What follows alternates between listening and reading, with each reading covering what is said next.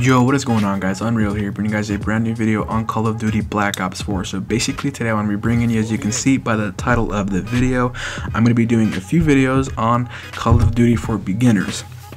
Now, most people I play with, which are subscribers, think I'm a very decent Call of Duty player, and they're always asking me, how, why, how do you do this? So I decided, why not make a few videos on me just giving you guys some tips. Now, each video will be coming with at least maybe 3 to 4 tips. This one will be coming with 3. So yeah, hopefully all these things I'm going to be telling you help you guys Call of Duty wise, and hopefully it helps you become a better Call of Duty player. If it does, it does. If it doesn't, it doesn't. You know, it's just you know, something to help you guys out. So yeah, hopefully you guys enjoy the video. Please like, comment, and subscribe. And yes. Alright, so tip number 1 is going to be based off... Wow, I got major potato aim. Okay, tip number 1 is going to be based off practice on your aim. Now, practice on your aim. There's certain ways you can be practicing on your aim. One would be centering. Okay, I'm going to die here.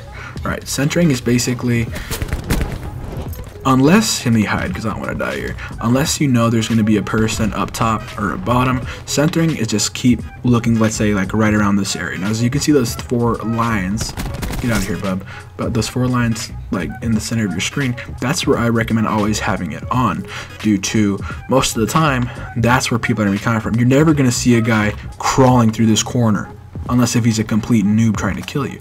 Either way, you're either going to spot him and just take him out. But one thing would always learn how to center, learn how to keep it there. Never be running around like this or looking down. Just center. Just always keep it center. Number 2 would be, like right now what I'm doing, shoot bots. Practice on your aim by shooting bots. It's, you know, it's not as fun. Maybe you have a partner to play with, just shoot bots for fun and just to practice on your aim. When I'm going to play, like say Pro Series or something, the way that I warm up is I shoot bots for fun, just to warm up, to get my hands warm up, to get my movement warmed up. And believe me, it always helps. It always helps for me to perform and always be top on the board. Sometimes you want to play pubs with subscribers, or a kid calls me out and says, hey, you're complete trash, I want to 1v1 you. And I 1v1 him. I actually warm up by shooting bots. And it helps me a lot. And it's just something it's not, you know, it's fun when you do with the person because you actually get to kill them sometimes and they kill you.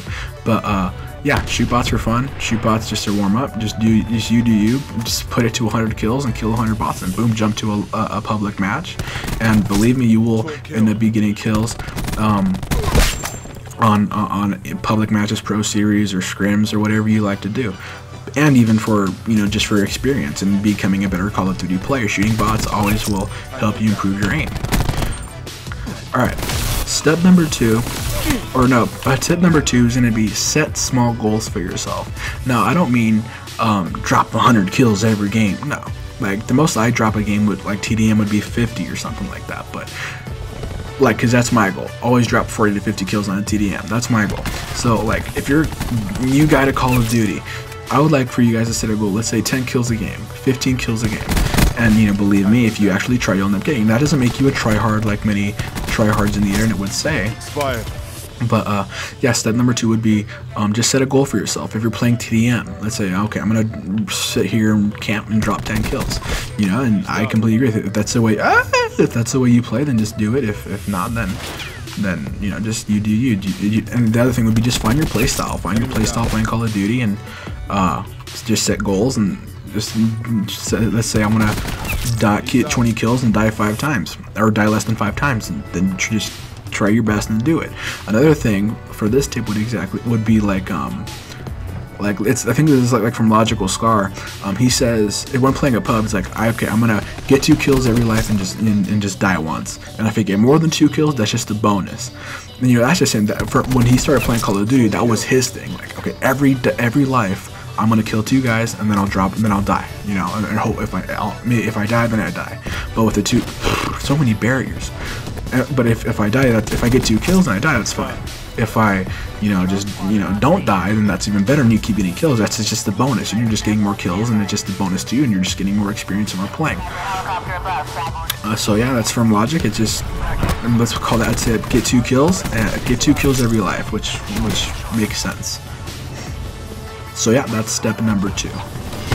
Alright, step number 3.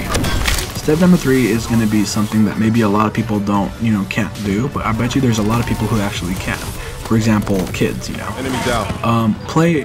If you want to be a good Call of Duty player, you gotta put your time in the game. Let's say you can't be playing once a week and be expecting to drop a massive amount of kills every game, you know. Like, let's say if you play 2 hours every week Call of Duty, then no, I don't think there's, you know, a level of, you know, that you're actually gonna be a good Call of Duty player. You might be average, you know, just to like you remember.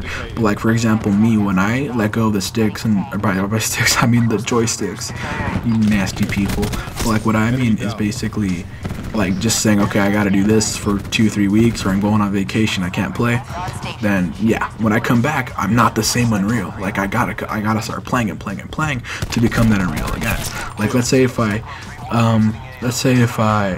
stop playing COD for 3 weeks, and then let's say one of our subscribers, shout out to DJ Waffles, let's say if DJ Waffles is Unreal, I want to 1v1 you.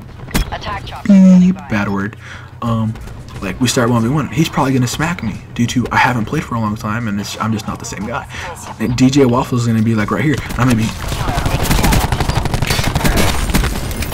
sniper nest got him. But that's what it's basically gonna be like. Like, I'm just gonna miss every shot, get a couple of hit markers, and he's gonna end up beating me. So step number 3 will simply be get your time in, like, just put time in the game. I've been playing Call of Duty for, I don't have a life, so it's like 5-6 years now, and you know, I've played some game battles here, and I've, you know, played a lot of pubs, you know, and I'm just improving every time that I play COD. Wow, I feel like I'm improving. Like, I just feel like I'm becoming a better player. So step number 3 would be put your time in, play the game. If you're playing, let's say, only nights, then yeah, like, it's not gonna happen, you know. Like, you just gotta put your time in. That's step number 3, guys. Alright, so I changed my mind. I'm gonna be giving you guys 4 tips this video, just because I'm being nice and I'm feeling like a courageous person. So step number 4 would be find your play style. Okay, so what I see most people do, like, I am a flex player for competitive. If people know what flex is, it means I run SMG or an AR. I can run either, but just